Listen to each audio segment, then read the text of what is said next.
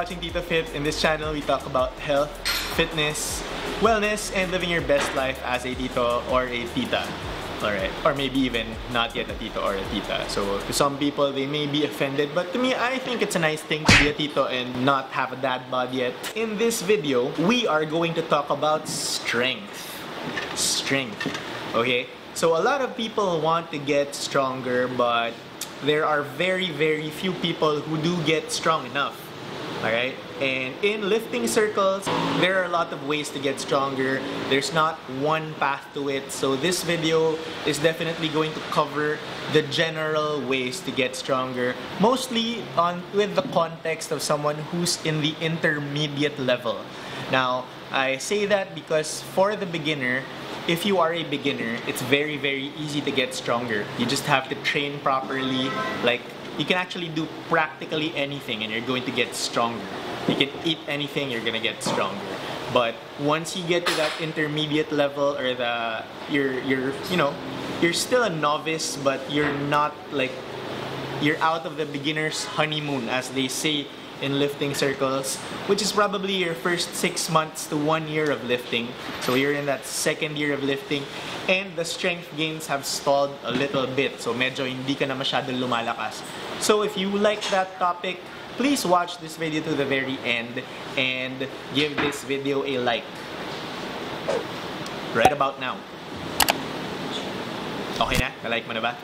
Okay, so let's continue. So, number one, you have to think about, if you want to get strong, is you have to lift heavy weights.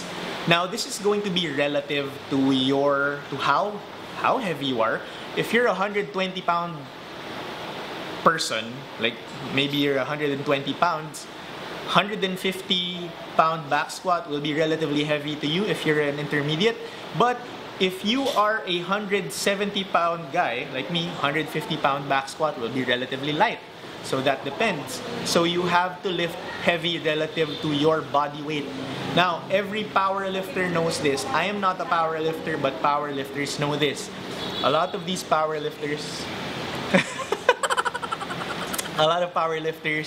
they know that to get strong, they have to be lifting in that rep range, which is doing their triples, their doubles, their fours, their fives. Most of the time, it's under 6 reps.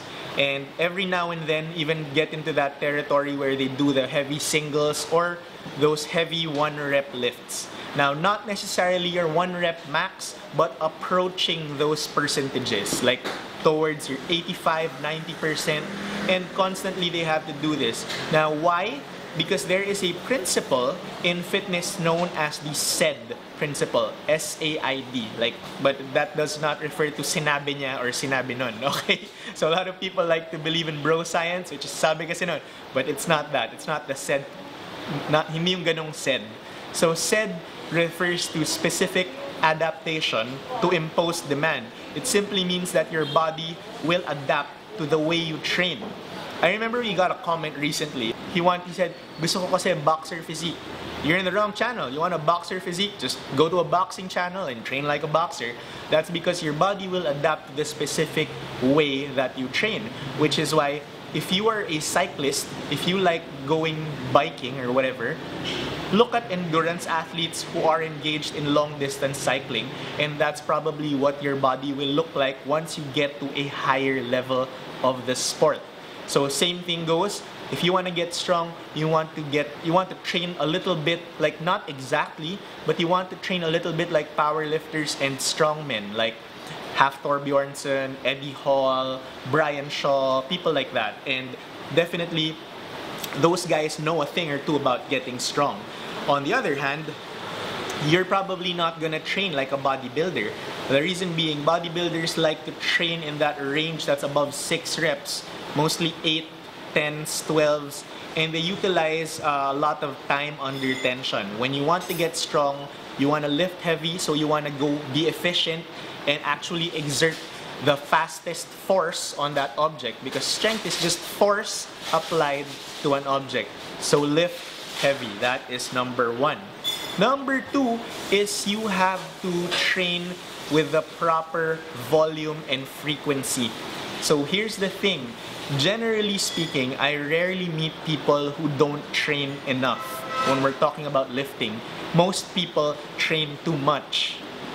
Okay, so when you're trying to get strong, you have to be very intentional about the lifts that you do, about your accessory work, or what's known as assistance exercises. So when it comes to assistance exercises and accessory work, you have to be very intentional and specific about what you want to achieve. For example, if you are doing deadlifts, let's say for example you want to increase the poundage on your deadlifts, you probably want to do assistance exercises for that deadlift, such as Romanian deadlifts, good mornings, even things where the range of motion will be limited, like rack pulls, things like that. So you probably want to lift more specific towards those goals. Now, for example, a lateral raise for the dumbbell with a dumbbell, which is a single joint exercise where you raise the dumbbell like this, is probably not going to affect your bench press that much. On the other hand, a shoulder press, a dumbbell shoulder press, will strengthen your shoulders and your pressing power in a way that it will probably increase your poundage in the bench press. The same with dips. Now, Jim Wendler, the author of the 5-3-1 method, who knows a thing or two about getting stronger since he has squatted 1,000 pounds. How about you? How many people do you know have squatted 1,000 pounds? So let us know in the comments below if you know someone who squatted 1,000 pounds. Because personally, I don't know anyone who squatted 1,000 pounds. I only know of Jim Wendler, who squatted 1,000 pounds. But there are a lot of elite lifters, but they're very few and far between. So Jim Wendler has squatted 1,000 pounds, and he wrote the 5-3-1 method. We had a video about that. So he says that when it comes to assistance exercises, sometimes less is more. So sometimes he says like it could be as basic as dips and chin-ups, something like that, and that's about the only mix of assistance exercises he'll do. So you have to be very intentional about the volume. You don't want to be overtraining. So that being said, I know there's a lot, that's a very controversial topic. A lot of people are are against overtraining, or they say it doesn't exist, and there are some in those camps who are very cautious about their volume and their load. So that being said, training for hypertrophy is very different from training for strength. So your assistance exercises will also be somewhat different, and you will want to focus on compound multi-joint assistance exercises like I mentioned, dips, chins, lunges, Romanian deadlifts, things like that. And finally, let's go to number 3. So first, we talked about lifting heavy. Second, we talked about training volume and frequency. And then finally, related to that, we are going to talk about recovery.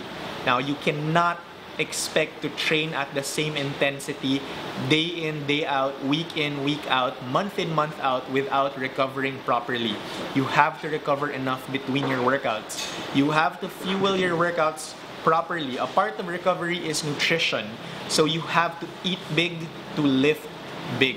If you're not eating enough, you're probably not going to get any stronger. So that includes 1, meeting your protein requirements, and 2, also eating enough carbs to fuel your lifting.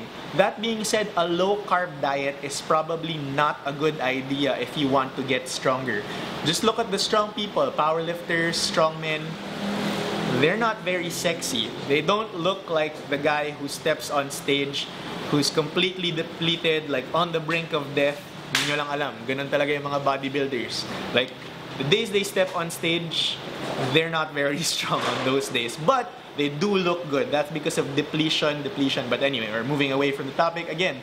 So you have to eat big to get big.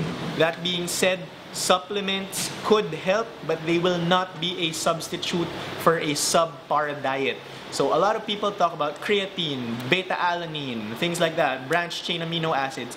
But none of those are gonna work if you're not eating enough, if you're not eating enough carbohydrates, enough protein, and also enough fat to support your hormone function. Remember, you cannot neglect fat too much because a lower fat intake results in lower testosterone levels.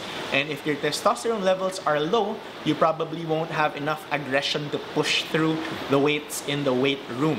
So make sure to get your macros right and recover properly by sleeping enough as well. So here's the thing, chronic sleep deprivation is a problem. This is not going to help your body get stronger in any way. Make sure to get at least 7 hours a night. Optimize that sleep by keeping your room very dark, keeping it very cool, very cold, and that will do wonders for your recovery. Now, a few things to keep in mind to optimize your sleep. Avoid very bright screens about 2 to 3 hours before you sleep. You can also use blue light blocking glasses if you're into that, if you're into hacking, things like this. Or you can use very, very dark blackout curtains in your room as well. Personally, I sleep late. I sleep very late and I wake up late as well. Not one of those early to bed, early to rise people. So it really matters a lot to me that I sleep in a dark room. I even use eye shades and my curtains are blacked out. So things like that. Every little thing will help. So let me know in the comments down below what your experience is in trying to get stronger.